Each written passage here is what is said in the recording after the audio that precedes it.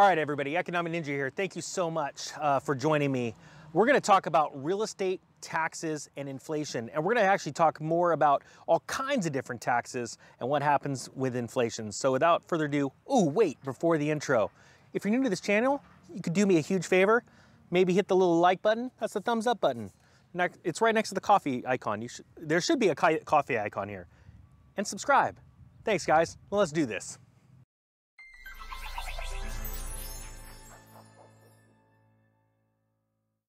All right, we're back.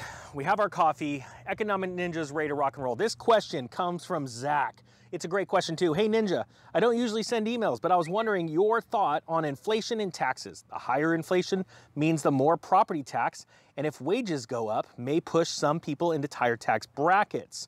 Just a thought. Thought it would be awesome to make a video about it. Zach, that is an excellent question. So we're gonna break this down to two things. We're gonna talk about, and I don't have my notes with me because there's I don't know about a cardboard shortage, but I just couldn't find any. So we're gonna talk about real estate taxes first, and we're gonna talk about income. So this is interesting because I'm gonna be able to bring it back all the way back to 2007, 2008, when we started to see the housing market slump. Yes, it is true. The housing market, the crash started before what everyone would say is the beginning of the Great Recession in September of 2008. So in 2007, 2008, real estate sales started to stall. Then they started to fall, which means the prices started to fall as well. Now, those two time points are always separate, and they don't always, every real estate cycle stay the same, distance in time. It just depends on the magnitude of the situation. But by and large, home buyers had seen, and homeowners that had owned homes way before the buildup in the early 2000s, let's say people that had owned homes in the 90s, the 80s, all over the country had seen their property taxes increase because of the bubble in real estate. Because why? Real estate is appraised every year or so, depending on what state you're in, what county, and a determination is made on how much you will pay in tax that year. Usually, the property tax stays the same, right?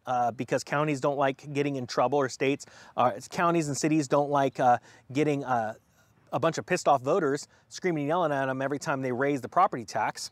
So what would happen is as property values rose every year, people would pay more and more in taxes on those properties.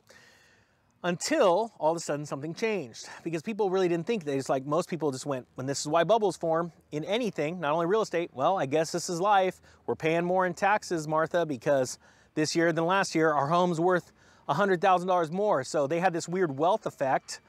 But ironically, because they weren't selling their home, and if you see the airplanes behind me, my buddies are selling, oh, it's perfect. My buddies are flying RC airplanes. I said, hey, throw some acrobatics behind me. And it just crashed. That's not good. Very awkward. You're gonna see him walk behind me pretty soon. So by and large, what would happen is that people would be paying more, and they wouldn't care because they had this wealth effect. But ironically, they didn't sell the property, so they didn't have the actual wealth in their hand, but yet more money was being drained out of their accounts because they're having to pay higher and higher taxes, okay? Well, when 2008 happened, and it was obvious, it was all over the headlines that home prices were collapsing, then people started to get ticked off because they got that next tax bill in 2009 and they went, whoa. Why didn't my home fell in value? Why is my tax still the same? Or maybe in some cases even higher. And there were people starting to petition. Ironically, the tax collectors weren't too worried about changing the values, but there were people that were suing local and state, not local state governments, but municipalities and county governments that were saying, hey, incorporated cities saying, my house isn't worth that much, I'm not paying tax. And then we saw a time period of taxes starting to be decreased all across the board. Well, that's about to happen now. So when we see the housing prices start to stall because of stalling sales, sorry guys, going off the top of my head, and then they start to fall, what I want you guys to do is be on top of that. When you see that Zestimate drop and you get that new tax bill, you might want to call up your local tax authority and say, hey, my house isn't worth that much.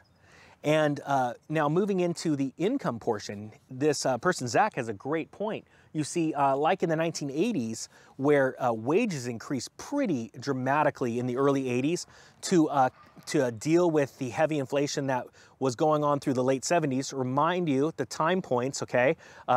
The relief didn't come when the real pain was happening, right? What happens is tax brackets didn't change too quick. So yes, by and large, people were paying more in taxes because their tax bracket, the tax bracket system hadn't changed, right? You know, if you made up to 50,000, you paid this much tax. If you made up to 70,000 in that block, you paid that much tax. And since everybody was getting more pay raises, which was increasing in inflation over time, because of the destruction of that currency, because the currency kept getting printed and devalued, everything went up more. And it sounds funny, but even, you know, a pack of chewing gum or a disposable item, you now paid more sales tax on it because it's worth more. It cost you more. It's not worth more. Even down to disposable razors. Hey, it used to be, you know, $1, you know, for a pack of 10. Now it's $4 for a pack of 10. Well, you're still paying that same percentage of sales tax on that. So I want you to realize those kind of things, because it's not only the destruction of your currency because your purchasing power is less, because things are costing more, whether it be disposable razors or even something as big as real estate. But now you're taxed even more.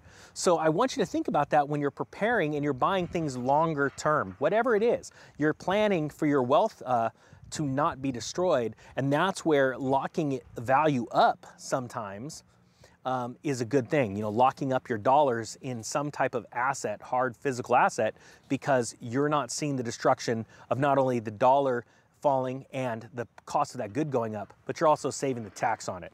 So thank you so much, Zach, for that idea for a video. It's a great point. I hope you guys got something out of it. If you do, please, hey, hashtag inflation in this video and hit the thumbs up for me. And if you're new, please subscribe. It'd be awesome. Thank you so much. With that being said, the Economic Ninja is out.